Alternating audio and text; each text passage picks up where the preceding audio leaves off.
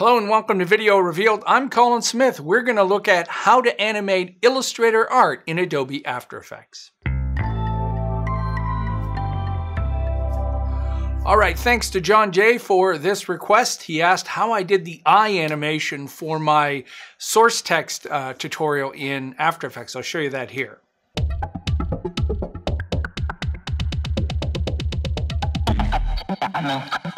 All right, so creating that artwork, you could actually do that with the pen tool in After Effects, but if you're a big fan of Illustrator like me and the precision that you have in working in Illustrator, I would never draw something like that in After Effects. In fact, I didn't.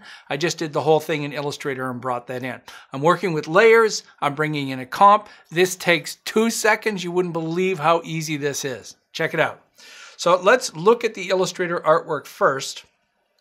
I'm using the selection tool and just showing you that I have a bunch of pieces of artwork here, and they're all separate hunks.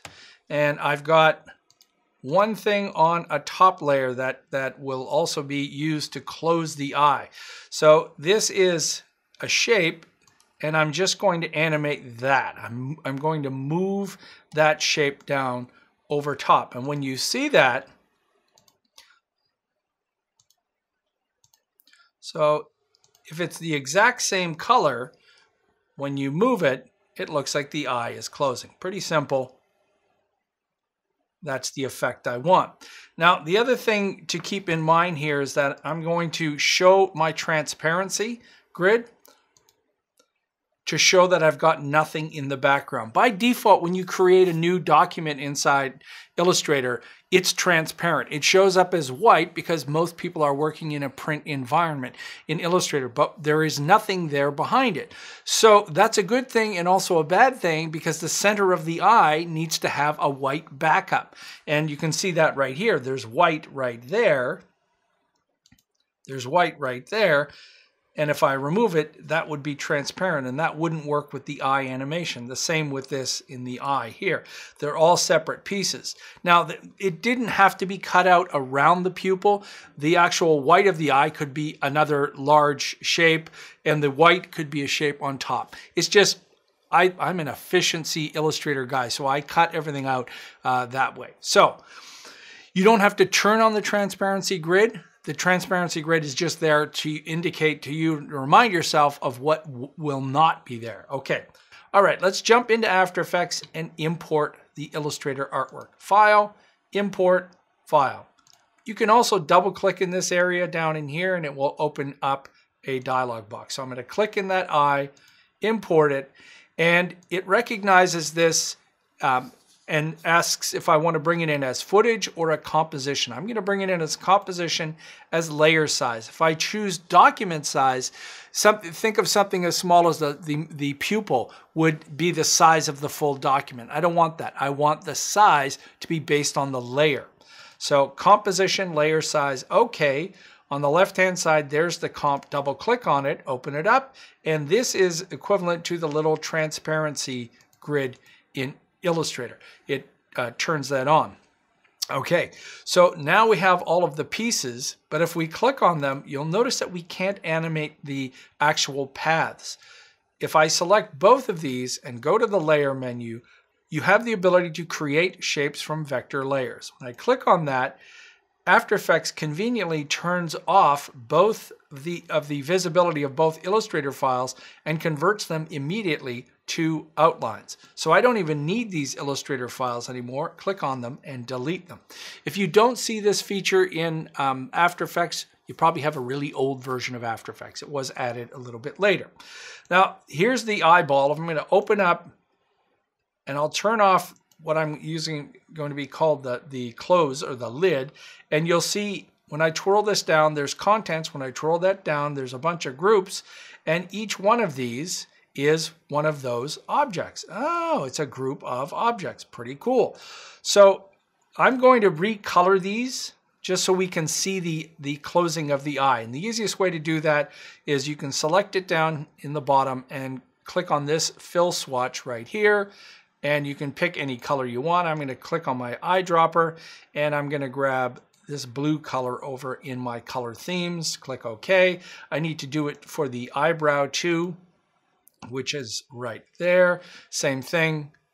Click on the fill, get my eyedropper. I could either click right in the artwork or over on the right-hand side to change that. Now when I turn back the closing lid at the top, we can see this a little bit easier. And I'm also going to lock the bottom layer so I don't accidentally move it around. I can use my scroll wheel to zoom in, and if I hold the space bar down, I can pan this around. Now here's the hardest part about working with any vector paths inside After Effects. If you come from Illustrator, Photoshop, InDesign, and that kind of style of selecting paths, After Effects will be a little bit confusing for you.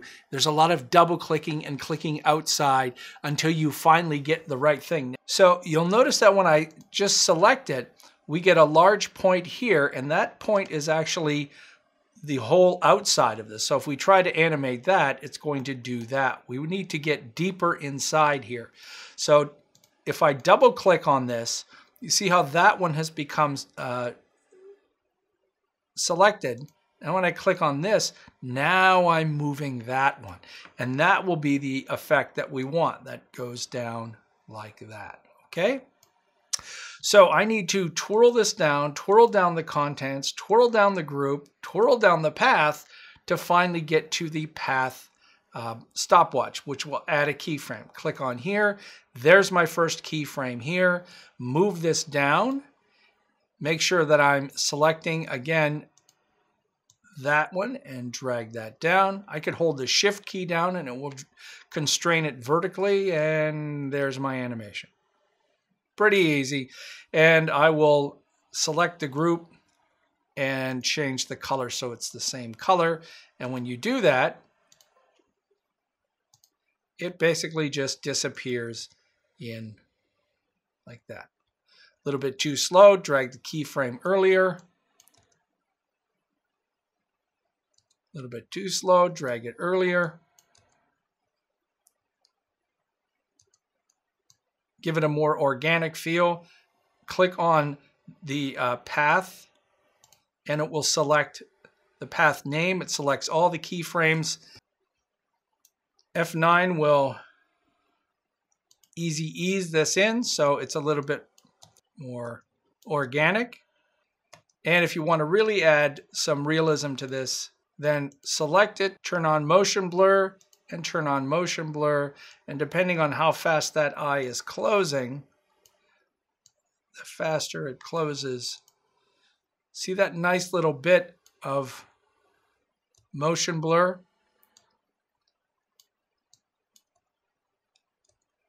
Nice little bit of motion blur on that. Oop.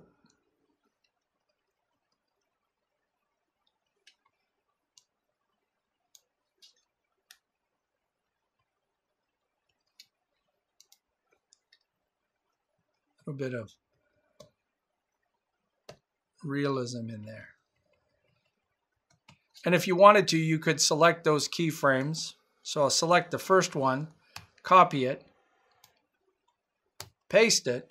Now I've got a blink. And if I select all of them, copy them, then drop them in arbitrary places, then I've got an incredible blinking eye. Just like that. So there you go, John.